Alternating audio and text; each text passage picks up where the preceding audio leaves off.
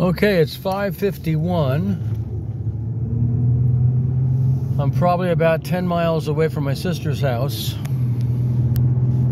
Went through Minerva, approaching Towanda. I'm coming from a different direction. Normally I come up the opposite way on 29. And I don't think I saved any time at all going this way. But anyhow, it was a pretty good trip.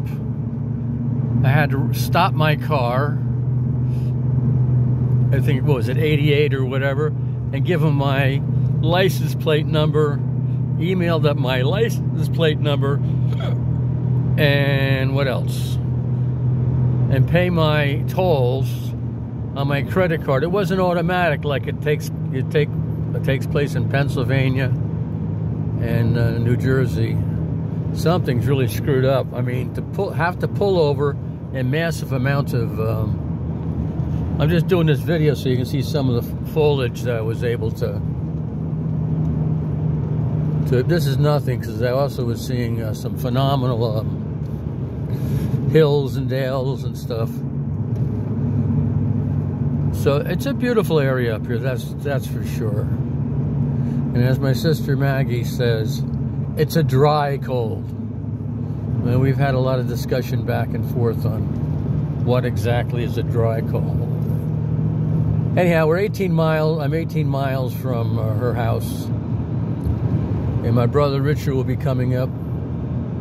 Tomorrow is coming all the way out from Utah. I have land about an hour from where my brother lives in Utah. I don't know if I'll ever get there.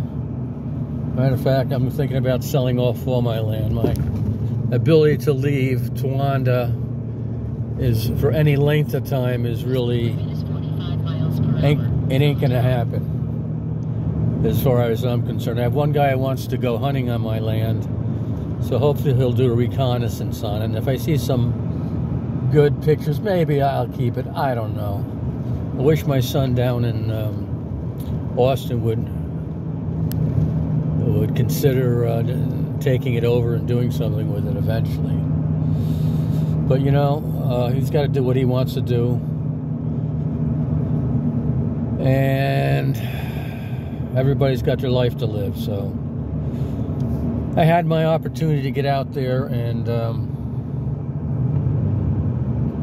do something a long time ago, and I postponed it. And now my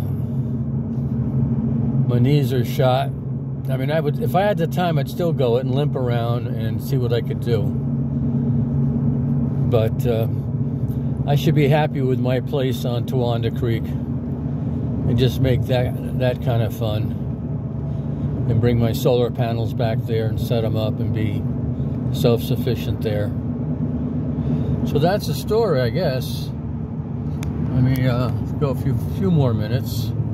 Here we go. Here's some